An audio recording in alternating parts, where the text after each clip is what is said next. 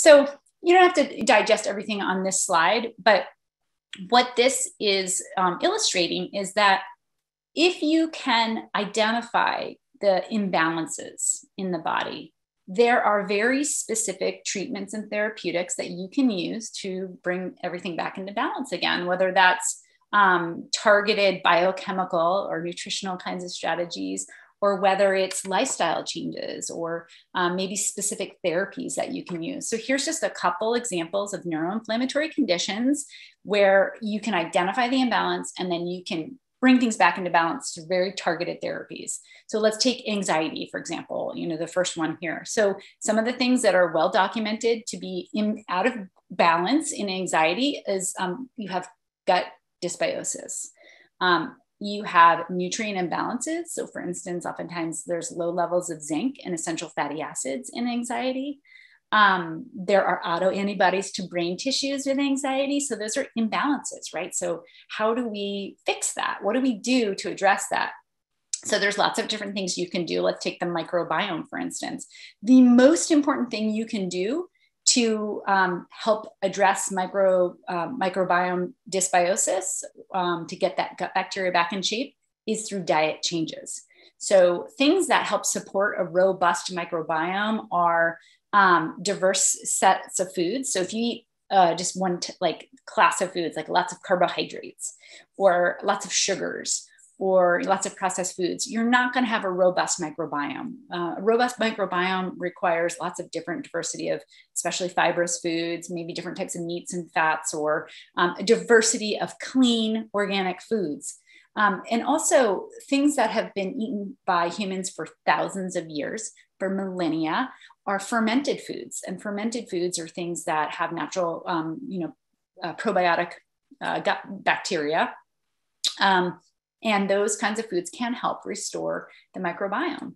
Supplementation, of course, is what you often can do when you see a nutritional deficiency. So if you have a low level, you can get tested. There's blood tests that you can do. You can have a low level of zinc, vitamin D, and magnesium, let's say.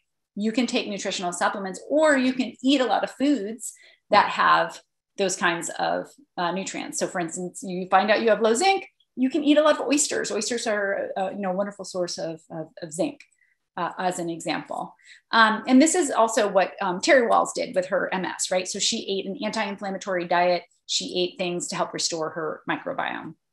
Anxiety isn't just about gut bacteria either, though. None of these conditions are just about gut bacteria. There's also sort of the whole body things that need to be taken into consideration. So like trauma, for instance, there can be all kinds of emotional trauma that's sort of under the surface that sometimes need to be addressed as you're repairing the physical aspects of the body. Sometimes people also need to have more emotional, psychosocial elements addressed. So for instance, there are many modalities for helping people overcome trauma.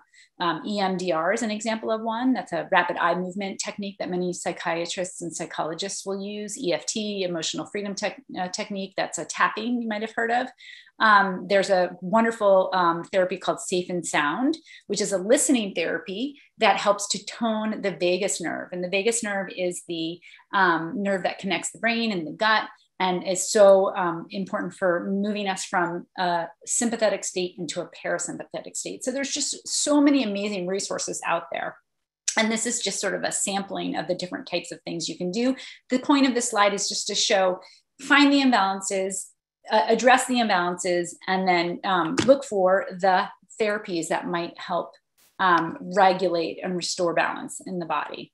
So a couple other things I didn't mention are some of the lifestyle things that people can do. So I already mentioned removing inflammatory foods. So things like wheat, sugar, sometimes eggs, depending, sometimes vegetable oils. Like vegetable oils are such a baddie when it comes to inflammation in the body. So those things like, canola oil or cottonseed oil or, the different kinds of corn oil, those things are terrible for inflammation. So those things need to come out of the diet because they're, eating them routinely causes inflammation.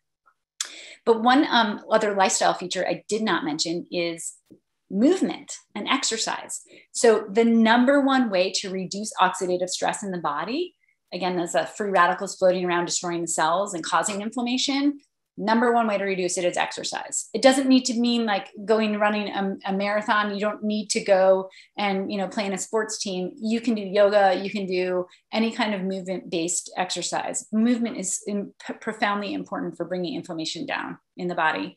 And then another area of importance is sleep.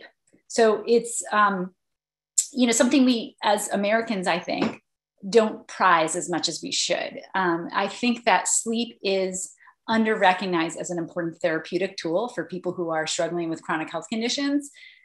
Only in the less than 10 years, it's really only I think been like eight or 9 years, that was discovered. They discovered the lymphatic system. So they didn't know up until recently that the brain actually has a lymphatic system. All right. We know about lymphatics in our body. That's how we get, sort of drain and move a lot of those immune cells, and we drain toxins through our lymphatic system. And that's how we get, detox. The brain needs to detox too. So when you think about it, if there's been some kind of injury to the brain, whether that's again, like a concussion or a breach to the blood-brain barrier, and the microbes are getting in there and there's inflammation in there. When you have inflammation, you're creating all kinds of cellular debris and cellular wastes. And those need to get out of the brain. The brain will not heal if you have all that cellular debris in there. So when does that happen? It happens at night when you're sleeping. So if you don't sleep, the lymphatic system does not drain all of those cellular waste and toxins out.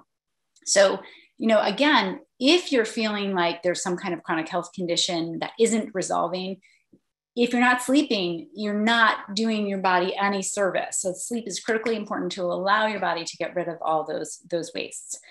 I also listed here some other common anti-inflammatory supplements that people take. And when I say anti-inflammatory, I don't necessarily mean it's suppressing the immune response. It's more working with your body to help manage inflammation. So things like turmeric, CBD oil, that's a cannabis oil, N-acetylcysteine, NAC, ALA, alpha lipoic acid, vitamin C, critically important as an anti-inflammatory supplement, vitamin E, vitamin D, essential fatty acids, especially things like cod liver oil. Melatonin is an antioxidant.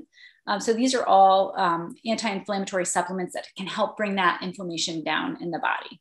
And again, the last piece I'll mention is that if your body is struggling to eliminate an infection like strep or these Lyme co-infectors, sometimes there are antimicrobial strategies you can use. A lot of physicians like Sue Suedo, again with the NIH, and others who've been sort of tracking this PANDAS and PANS phenomenon tend to go to antibiotics to fight the infections in PANS and PANDAS. And while that may help bring the infection down in the short term, just remember that there's a consequence, a long-term problem with that.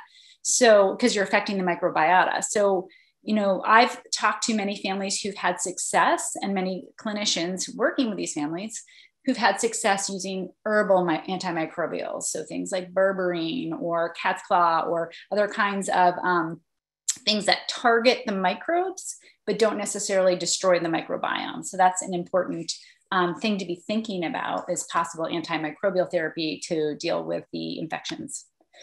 So again, I will bring this back to, it's not, in conventional medicine, we're very used to one diagnosis and like one set of drugs that we can take to fix this or to address this. That's really kind of a symptom suppressive model. Like, oh, you have pain, so I'm going to give you an anti-inflammatory to suppress the inflammation. That is a different approach. This is an approach where you look at all the different things happening in and around your life and trying to maximize your body's resilience in order to basically allow the body to do the healing on its own. Trust your body knows what to do if you give it the right supports and you remove as many of the stressors as possible. So what we call this is total load, that your body is like kind of like a barrel, and it only has so much capacity to handle toxins or stress or infections or what have you. And what you want to do is reduce as many of those exposures as possible to keep your immune system so it's not overloaded. And at the same time, you want to do all the things you can to build the resilience in your body. And that's sleep, and movement, exercise, going into nature, getting natural sunlight without sunblock, all these kinds of things that human bodies have done for thousands of years and have been very healthy doing.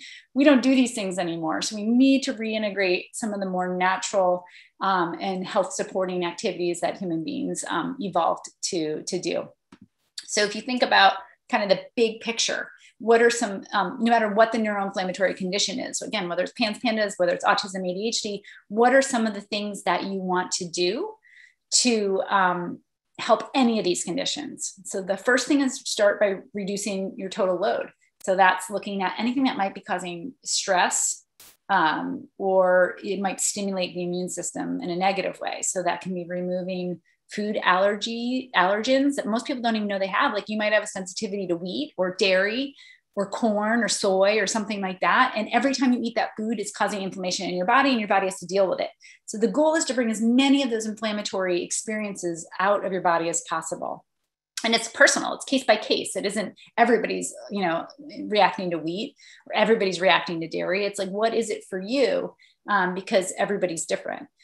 This also reducing total load also means taking out toxic products, personal care products, things that have chemicals in them in your soap, shampoos, laundry detergent, stop using sunscreen, anything that might be putting toxins into your body. And also looking around in your environment. Very few people, for instance, when they move into a new home or apartment, they don't test their water, they don't test their air, they don't look around to see what's around the environment that might be toxic.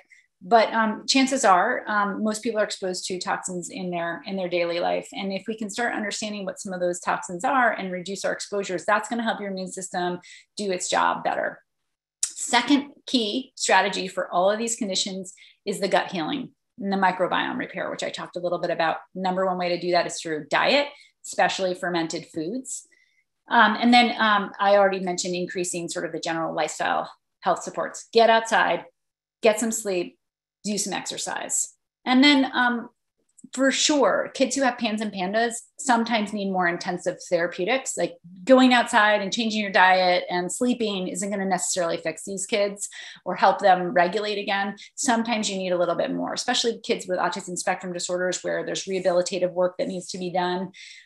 Regulating the nervous system is profoundly important. So again, trying to figure out ways to use therapies to get the body from that sympathetic state, fight or flight, into the parasympathetic state, which is the sort of rest and digest or rest and repair kind of state. And I mentioned a few, like the safe and sound therapy as an example, or trauma therapy can be helpful that way as well.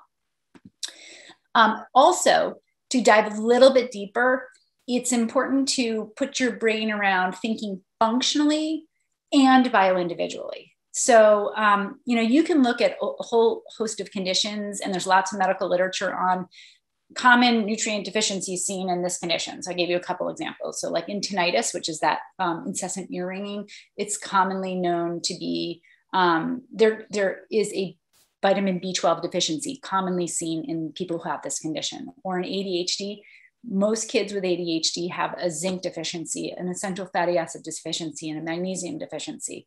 Very common. Sensory processing, magnesium, hyperesthesia, which is a sensory sensitivity, B12 deficiency. So like this is documented in the medical literature. It's very common. So you want to think functionally, again, like what's deficient and how can I repair that, or how can I get that back in balance? But don't take that as like rule of law, because we are bio-individuals. And just because you have ADHD doesn't mean you are also deficient in zinc or you are also deficient in essential fatty acids. That's a place to start, but you kind of want to think about testing yourself as a bio-individual, because I'm different from you and things I've been exposed to are different from you and what I eat is different from you. So you really have to look at each individual person as their own personal case. And there's no one size fits all for anything. There's no protocol that everybody can follow. So this may sound kind of overwhelming. Like, what do I do? How do I find out what functionally is imbalanced? What are the physiological imbalances for me or for my child? So one of the very first things you can do is you can go get some routine laboratory diagnostics done. And many of these sort of basic ones can be even covered by insurance. So I listed a few here that you could just go get basic blood work done. ask your primary care physician for these kinds of tests just to see what might be out of balance. So you can get, and these are not expensive, and they're covered by most insurance. So you can get CBC, which is a basic blood count, liver and kidney function. You can find out about electrolytes and fluids, vitamin D. And by the way, most people are vitamin D deficient. Fatty acids, you can look at your thyroid, hemoglobin A1C, which is a measurement of blood sugar over time. That's a really important one because spikes in blood sugar can cause all kinds of inflammation in the body. Iron, lead, and other metals that are commonly tested for in conventional medical settings. You can look for strep. If you have a child who has one of these neuroinflammatory conditions, you can look to see if strep might be at play. You can also get some very basic Lyme tests that aren't necessarily exhaustive. Like they're not going to identify all the different types of microbes and co-infectors that are often present in Lyme, or what's often called Lyme. But you can get some basics. And then also you can do some basic genetic testing. So there are all kinds of genetic polymorphisms that actually create predispositions or vulnerability for people. So there's one that you may have heard of, or one type of a genetic mutation called MTHFR, which will, about 40% of Caucasian people, for instance, have that genetic mutation. And that actually means that you may have a reduced capacity to detoxify. That's important to know. And there's certain like B vitamins you can take to help overcome that. So that can be important information to know. In addition to that, there are also specialized boutique labs, typically not covered by insurance, but you can go deeper. You can find really complex panels of nutrient analysis. You can find out what kind of nutrient deficiencies that you have. You can do all kinds of analysis of your gut microbiome. So there's stool tests you can do. And then there are specific tests you can do, especially for PANS and PANDAS, to find out what autoantibodies you have to your brain tissue. So there's a physician named Marion Cunningham, who created a panel called the Cunningham panel, which looks for specific types of autoantibodies, which helps explain maybe why you might have certain symptoms if you have positive test results from the Cunningham panel. There's a company called Molecular Labs that you can look into for that sort of thing.